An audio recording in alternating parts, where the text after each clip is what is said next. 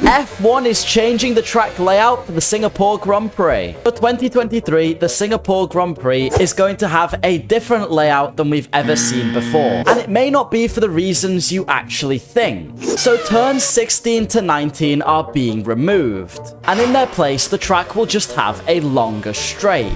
While this will make the track faster and possibly increase chances for overtaking, the reason the corners were removed was not because of that. In fact, it was just due to redevelopment works within the area of Singapore, so the track had to make changes. Personally, I don't think it's going to affect the track too much. It may create a few more overtakes, but at the end of the day, Singapore always has and always will be a difficult track to pass on, and that's part of the fun of the track. Some people, of course, do feel strongly one way or the other about the changes, but the way I see it, not much could be done. Subscribe if you're looking forward towards Singapore, because